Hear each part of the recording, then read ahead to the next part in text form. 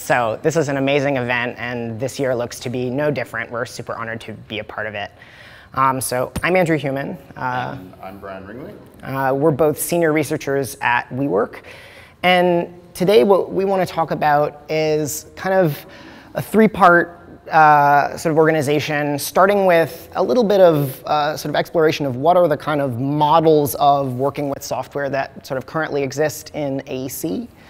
We'll move on to some kind of speculative requirements for near future software, the things that we think the software industry really needs to address in order to kind of be ready for the challenges that are coming. And then we'll wrap up with some kind of general recommendations about how AEC firms and practitioners can kind of prepare themselves for these near futures. And bear in mind, this was before we saw Jonathan and Ben speak, so I think they've already solved a number of the problems we'll be bringing up. Yeah. So to start with models, I'll let you. Yeah, one of the things we're kind of continuously railing against, for a couple of reasons, is the myth of the monoplatform. I think there are a lot of kind of good and understandable reasons why people think that one piece of software should be able to kind of do everything for them, whether it's from kind of their comfort zone in that app. But there are a number of reasons why that's impractical and also potentially kind of dangerous from a kind of app competition level. Because realistically, the things that we do as sort of practitioners span this extremely wide gamut. And even if a software platform can tackle a fair number of these, it's not going to do all of them well. This is just the reality. No software developer can ever possibly account for all of these use cases in one package. And I still stand pretty firm that, you know, Rhino is a great design tool, but it fails in a lot of ways when it comes to documentation. Revit is a okay documentation tool, but it fails in a lot of ways when it comes to design. So it's kind of a cultural issue of getting people to not kind of get in the mindset of, oh, I need to get trained and become good at a particular platform, which then kind of dictates the way I practice, but I need to develop a critical attitude toward using platforms in combination. And so the landscape, I think, for a long time, and I think this is really the way that practice looks even today in a lot of firms, is all about this kind of model of file-based exchange. And you're just, you know, you're exporting this, you're importing this, you're saving that.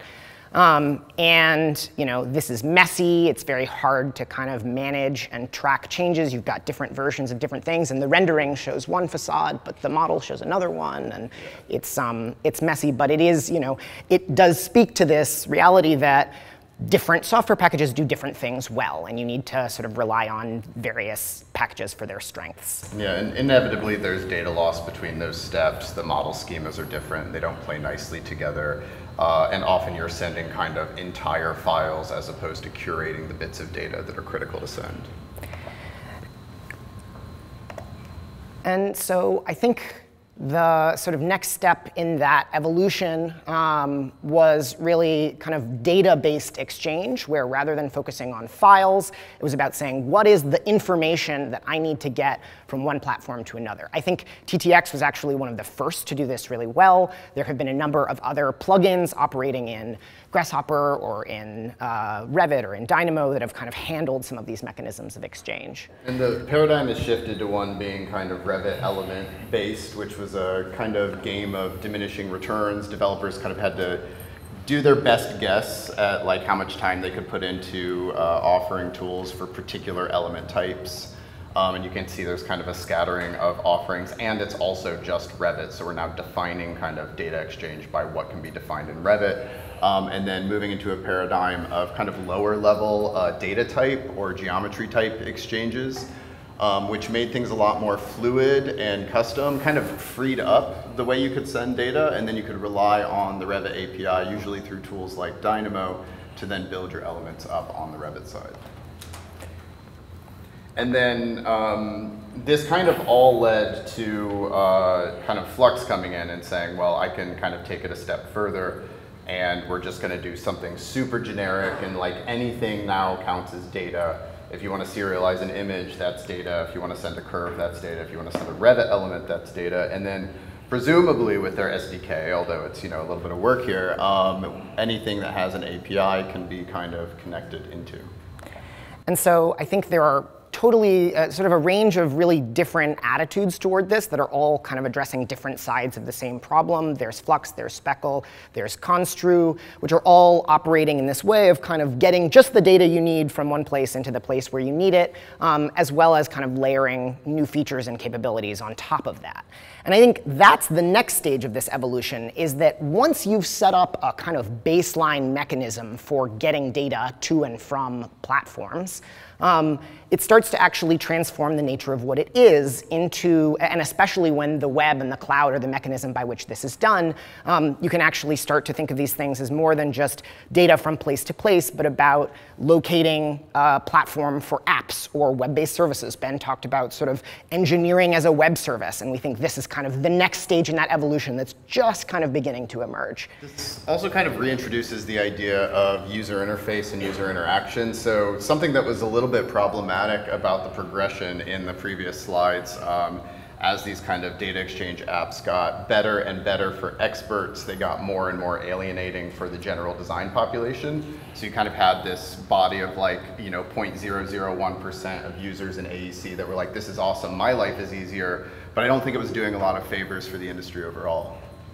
There's another aspect of this that I think is really interesting, which is when you start to see firms themselves, AEC practitioners, taking their knowledge and turning these into APIs, turning them into web services, making their intelligence and the things that they bring to a design practice. This is Burrow Happold's Smart Space Analyzer running on the Flux platform. But now this is something that, from any platform, I can now send my data, tie into it, get analysis, retrieve those results, and bring them back into my model. And I think that the stuff that TT's groups are doing, that Constru is doing, is also in a certain way about kind of taking this disciplinary intelligence and encoding it as kind of applications or APIs. We also see bigger software companies moving towards this same idea, starting with kind of Forge's APIs, which is sort of evolving into the Project Quantum thing that Autodesk has been working on, where it really is about these kind of micro apps that are hyper-targeted to kind of specific use cases. So whether it's environmental performance or facade design, rather than having the app that does it all, you just have a constellation of interconnected services and apps that can kind of communicate back and forth. And we're also kind of seeing a flip of the paradigm from I have data that I'm going to try to shove through a bunch of different models to the idea that I have this kind of holistic model that is a collection of platform-based models, but the overall idea of the building project is encapsulated on the web and is actually moving through these different algorithms. So we want to move from this to speculate on a few kind of ideas that maybe point at some requirements for kind of the continued evolution of software. So one of the big things, this is an example from Envelope City, where they were a spin-off from Shop. They were creating this mechanism to basically select a parcel and sort of get all of the data back, sort of figure out the zoning envelope that you can do on the basis of the data that they've collected. And I think that this is another example where it's about kind of turning knowledge into services or algorithms or APIs that you can start to tap into. And also making it accessible, like Brian mentioned, via a sort of user-friendly web interface. And it's also just firms and practitioners kind of taking control of their own needs, becoming in-house software developers, as you've seen from the prior two presentations as well, and not kind of sitting on our thumbs and waiting for large software companies to kind of answer our tickets. So at WeWork, we're experimenting with this too. We're building our own APIs. This is work by my colleagues on the research team, Carlo Bailey and Carl Anderson, to basically create an API that handles automatic layout of desks. So they've looked at our fleet of buildings, and they've written an API where you send it a polygon, and it can spit back a desk layout so that we can, sort of streamline many of these more tedious design processes.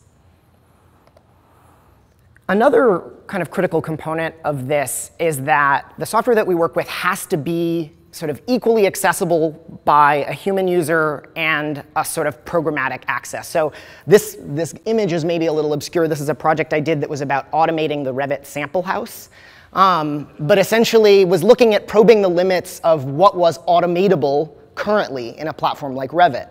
And the answer is you can get somewhere, you can make something that sort of vaguely resembles a house, but there's a lot that's missing. There's a lot that simply isn't accessible. You know, you can't make a sketch-based stair with the API. You can't make a ceiling. So the idea that everything you can do as a user, you should be able to do as well as a coder. Yeah, and this is the basic Revit sample model. So bear in mind that this is supposed to be the bare minimum that anyone working in building information modeling can achieve. Therefore, the fact that it's not completely exposed through the API, I think, is perhaps a failure on the part of software developers. But now moving forward, we say everything has to be exposed through the API. And also to touch again on this idea of the challenge of kind of interoperability in general is everything has to be accessed programmatically. I think that's easy to understand in terms of like, okay, well Revit has the API in Dynamo and Rhino has Rhino Common and Grasshopper. So you're not just connecting your primary platforms, you're also connecting to these kind of other programmatic layers on top of it. And then if you go into something like, say, Fusion 360 that has like a weird Python shell thingy, like how does that work? So the challenge is actually pretty immense to get everything to speak together. And you know, this also speaks to the need for good API design. I think that on the screen there's an example of a good API and an example of maybe a poorly designed API, and I won't tell you which one I think is which. But I think that there's a lot to be said for sort of really API-first development and eating your own dog food as a software developer, where you build the interfaces that you expect someone writing for your platform to use, and you use them yourself in developing new features and you know, kind of new capabilities of your software. There's also this kind of idea that, you know, we've seen visual programming grow from something where, you know, you're kind of noodling over here with Grasshopper as a student into really a kind of mature platform for doing certain kinds of software development. And I think that trajectory will continue. And the idea of kind of parity between textual coding and visual programming is, I think, something that software platforms will need to account for as well. Dynamo has this ability to turn its node graph into textual code.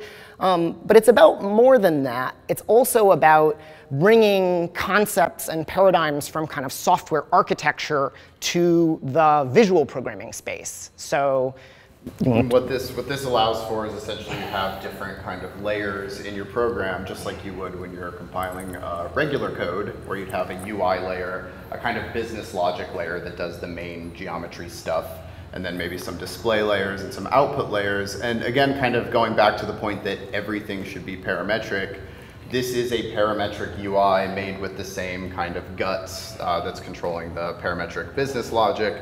And for those of you in our extremely, perhaps overwhelming and confusing workshop yesterday, where we're talking about all these different paradigms, also utilizing MetaHopper to make parametric software platforms parametrically accessible. So like actually kind of another layer of logic in that hierarchy. One of the other things we see in kind of current software, Revit is a great example of this, where there are kind of different scales of intelligence, different scales of intelligent behavior. So a parametric family is really good about setting up kind of the controls over a single object, setting up a kind of variable object. But then there's another level of intelligence about how that object might interact with its context, a kind of situational intelligence.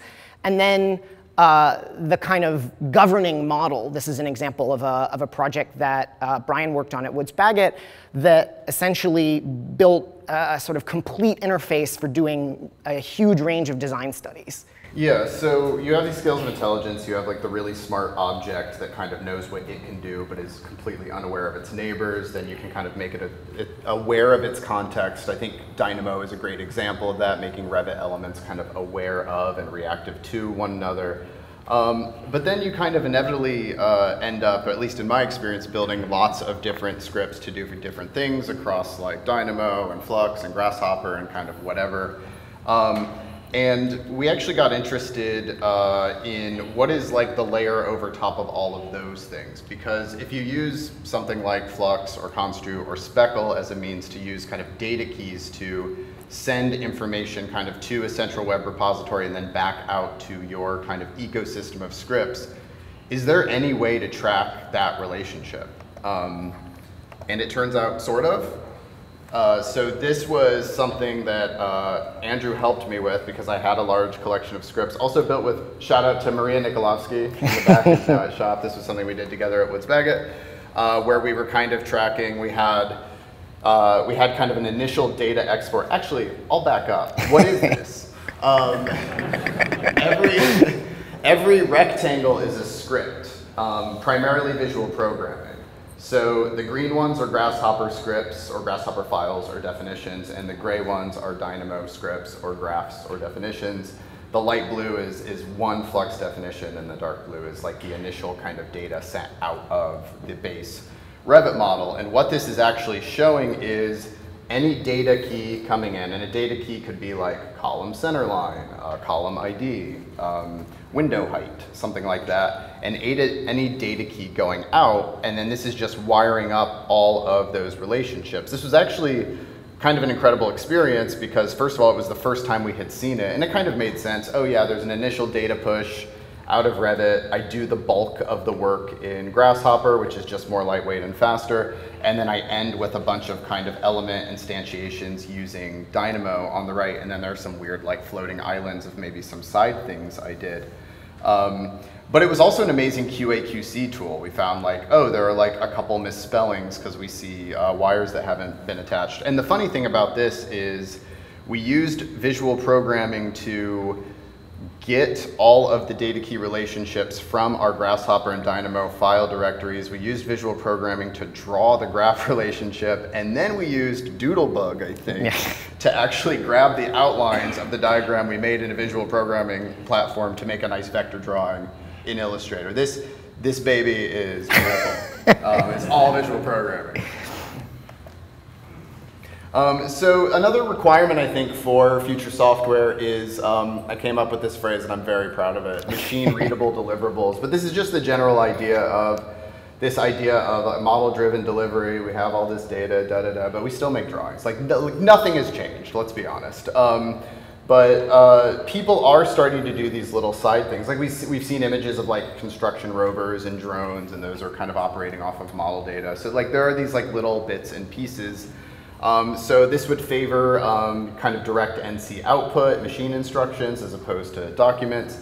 BIM, I shouldn't have used FIM because FIM is now like fabrication information modeling, facility, forensics, yeah. Like there's like too many F things. But just the idea of like direct to fab handing over like, here's my Revit model to some kind of like fabricator or sub, and they're just gonna like trace AutoCAD over top of my 3D, and is like invalidates the entire process.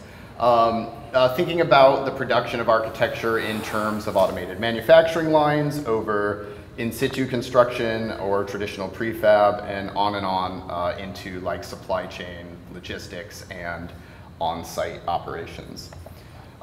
This is easy enough to kind of envision as an academic project. So these are a couple shots of work from my seminars at Pratt, as well as those of our research done with my colleague Robert Cerviglione. So visual programming is kind of a nice tool because it allows for the convergence of a lot of disciplinary knowledge into kind of one quick script. So this is a relatively like simplistic operation of like, I'm going to do a form finding exercise, I'm going to rationalize it, do a little bit of gravity load, and optimize my tooling, and at the end of the day I can directly output rapid code, which drives an ABB industrial robotic arm. And the point of this is if I go all the way upstream and I make any design change, in real time, a few milliseconds, I get new machine code. So it's easy kind of in the context of academia to prove that concept out, but we're typically working with more than a single robotic arm. So there has been some interesting research, I think, into the idea of machine networks that are at least partially model driven. And again, the point here is that our models should really directly facilitate this kind of thing. So MX3D is doing kind of a 3D printed bridge where the robot is also building its own track, which is pretty tough, which extends its build envelope. Stuttgart is doing research into using ROS, the robot operating system, to connect drones to robotic arms, again, to expand that build envelope. And then on to construction sites and factory floors. So NLink and Alive.ai are doing interesting things with robots that consume model data, either to punch holes in a ceiling, which is a tough thing for a human to do, or to just kind of continuously monitor a construction site for safety and QA. And our models should also output things that kind of interface well with modular construction and with digital fabrication, even to go so far as to lay out shop floors based on our model information. One additional requirement is this idea of being able to accommodate treating the projects that we work on as data in a larger field of work. So this is one WeWork floor plate, this is another, but they really become valuable to us when we kind of conceive of them as an entire data set. And so where we're able to kind of programmatically query not just individual models, but entire sets of models and understand the relationships between them. Obviously, WeWork has kind of a specific spatial product that we work on many times over, but I think this is applicable to more traditional architecture firms and engineering firms. I think there's a lot to be learned from kind of understanding the scope of your work and interrogating it computationally. Some of the work that TT has done around machine learning, I think, kind of points to some pretty interesting consequences of this. So what I think a lot of this points to is this idea of kind of the oncoming reality of automation. So we're kind of moving rightward on this graph in our practices from kind of tedious manual stuff towards a sort of version of automation. And if we flip this axis and look at it against time, this is kind of my super vague prediction about kind of the trajectories of things. I think the space of possible automation is accelerating. We're moving towards this kind of asymptotic line of full automation. I think we're a really long way from that, but we'll never kind of reach it. I think it's that law of diminishing returns that is implied by this asymptote. But I think maybe more important is the bottom threshold of kind of what's practical. And what I mean by that is like the line below which it's no longer feasible or practical to work in a manual way. So the more we are able to automate, the less it's going to be realistic or reasonable or feasible to not automate, to not do things in an intelligent or sort of programmatic way. And we may kind of be at the end of the era where we have the luxury of the choice. I think we're starting to move into new territory where it simply won't be an option to not automate certain things. That has a lot of implications for how we prepare ourselves as an industry. An example that's often been cited for this is the idea of self-driving cars and the reduction of deaths and insurance industries lobbying to actually change legislation. It will be illegal to drive your own car. So I think we're constantly thinking of this stuff in terms of like, it's my choice whether I want to engage. We may be at the end of that. So just to wrap up, a couple kind of pretty loose and vague recommendations about what we as practitioners can be doing in order to kind of prepare for this. One that's really broad is just the idea of skilling up. Being here, attending a hackathon, great way to start.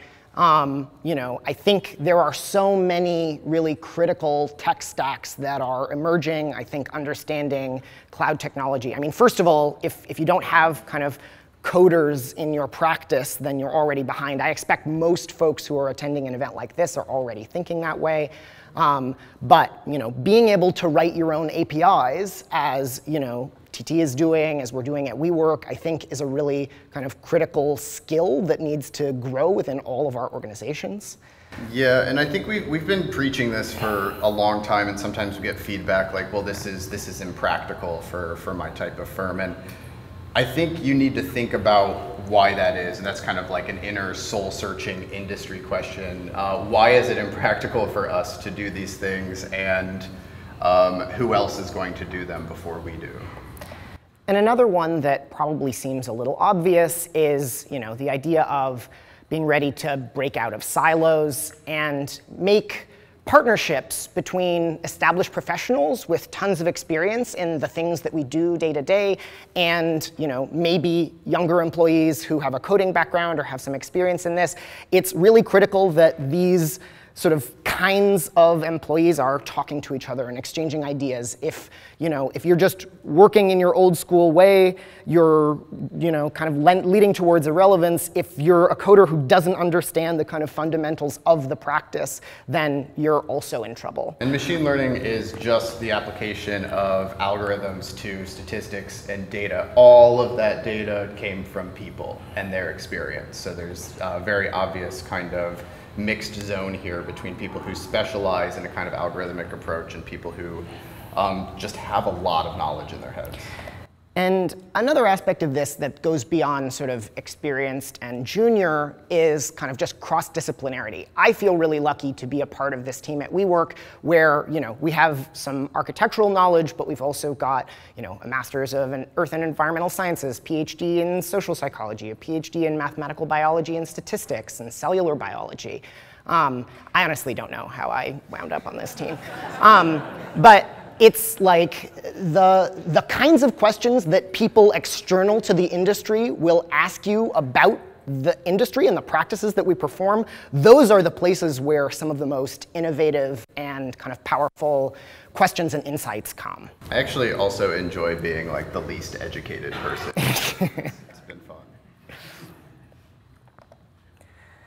So I think this is probably our last recommendation.